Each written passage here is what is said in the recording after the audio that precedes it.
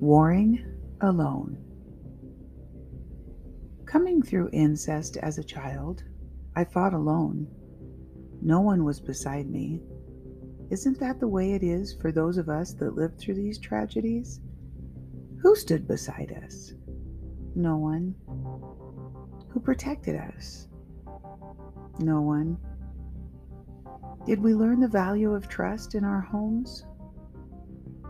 I read this morning 1 Corinthians 13, and I read it like Paul wrote the words for me.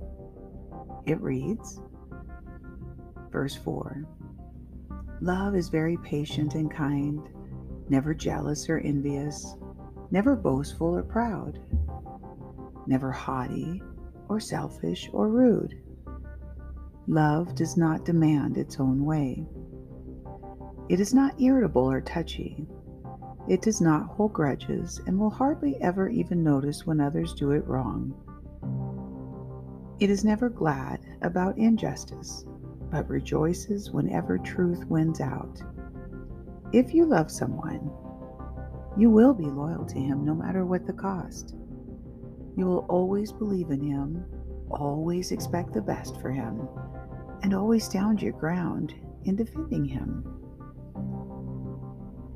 Dissecting these verses, I could easily see how my childhood not only did not represent this, but was opposed to the very essence of love. Let's read chapter 4. Sorry about that. Let's read verse 4. "Love is very patient and kind, never jealous or envious, never boastful or proud." My father and mother had no patience. They were cruel, not kind. Jealousy flared for each other and ensnared their relationships with us children. Pride was the only thing they had to hide behind. Looking at verse 5, it says that love is never haughty or selfish or rude, that love does not demand its own way. It is not irritable or touchy. It does not hold grudges and will hardly even notice when others do it wrong. The very nature of abuse is selfish, demanding in its own way.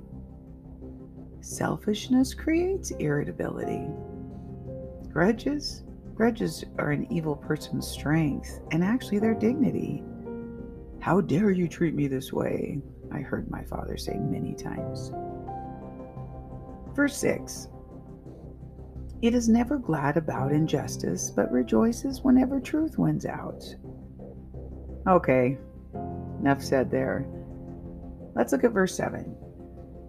"If you love someone, you will be loyal to him no matter what the cost. You will always believe in him, always expect the best of him, and always stand your ground in defending him." These words are polar opposites of what my parents gave me. They fought justice, stood opposed to me, never believed in me, and did their very best to discredit me. Now, how am I to believe in love? I know the battle it takes to trust God, to believe in his love, to see him defending me.